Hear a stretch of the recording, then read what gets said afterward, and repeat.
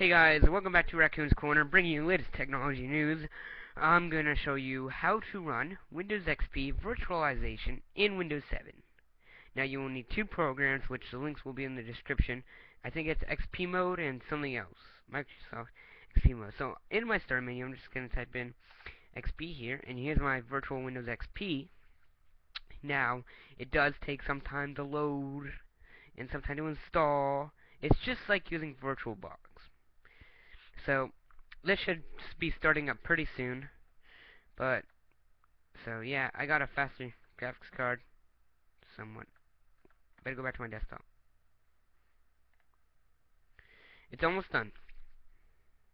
As you can tell here, it's almost done. Okay, here we go. Now this is it loading up. And as you can tell, I've been using it already. And you do have sounds, and by default it's Internet Explorer. And one thing that I don't like about it is that you can't use Windows Movie Maker on it.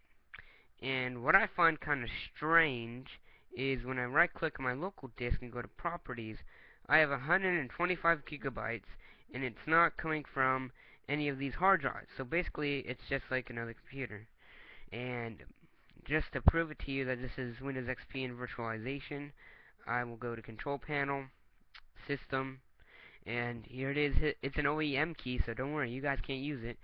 So I don't really mind showing you, even though that's not really the right icon right there.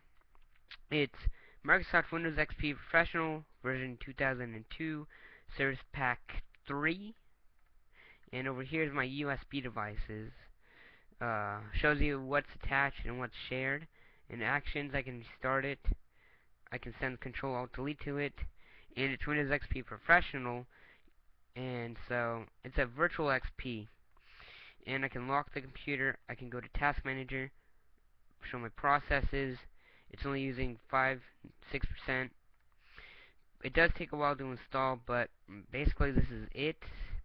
Let me open up Internet Explorer for you guys.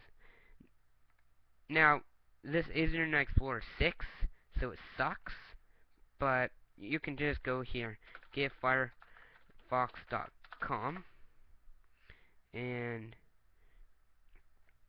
as you can see here, it says using Internet Explorer SO 2006. So yeah, basically this is the virtualization. Now it says it's hibernating the virtual machine.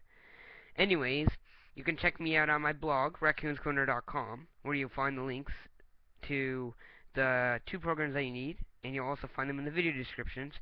But check out my blog, and you can follow me on Twitter, twitter.com/raccoontech, T-E-C-H. Raccoon is spelled R-A-C-O-O-N, not the normal way of spelling it, but who cares.